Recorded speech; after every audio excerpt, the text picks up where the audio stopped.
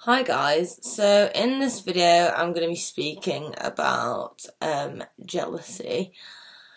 Um, I was a very jealous girlfriend. I was the stereotypical psycho girlfriend, which everyone's always made fun of, which is kind of gross, and people shouldn't say that.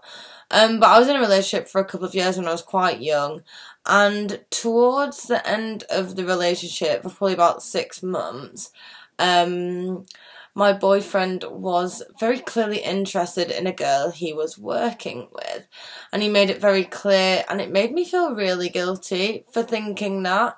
Well, he made me feel really guilty for thinking that because he was like horrified at the suggestion and basically made me feel like I was crazy and I was a jealous psycho girlfriend, and that there's no reason for it.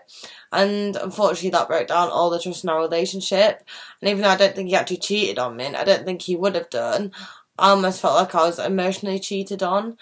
It definitely didn't help hearing reports that, like, after basically immediately we broke up, he went and fucked that girl. But it was kind of validating because I was like, oh, I wasn't being ridiculous and crazy. All that fear and all those feelings of anxiety, that was actually warranted.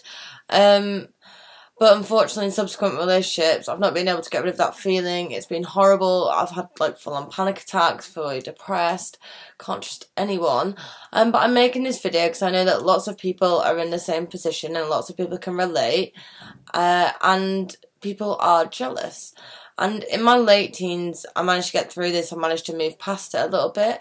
But I want to share how I did that for anyone who's going through the same thing. So one like helpful thing with that was counselling, therapy.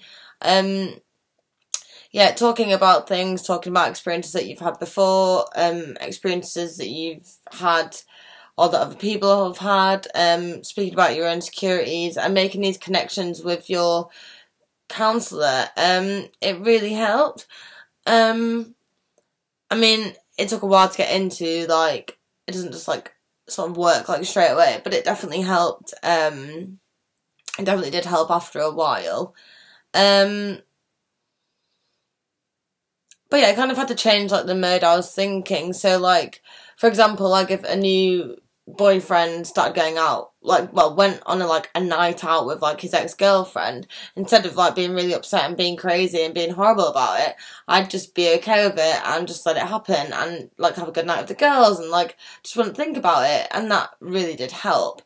But like if you are in a situation where your partner is jealous and you do feel like suffocated and you feel like you're having to change your life constantly, and you're not feeling very happy, and you feel like you're being manipulated or whatever, that is really not healthy, and that's not an okay relationship, and that's like way, way past like the stereotype of the jealous girlfriend. Like, that's just not okay. Like, your partner not wanting you to see like the opposite sex or be friends with the opposite sex, that's wrong and that's controlling, and that's like the difference between being a little bit jealous and then being like controlling and like not okay. But yeah, if you feel like you're in a relationship that's like jealous to the point of being abusive, or you feel like you want to talk about how you feel within your relationship, and if it is like jealous and horrible, like, you need to speak to somebody about that. And basically I'm putting this video out here so you guys post your comments and I can get back to you with some advice maybe. But yeah,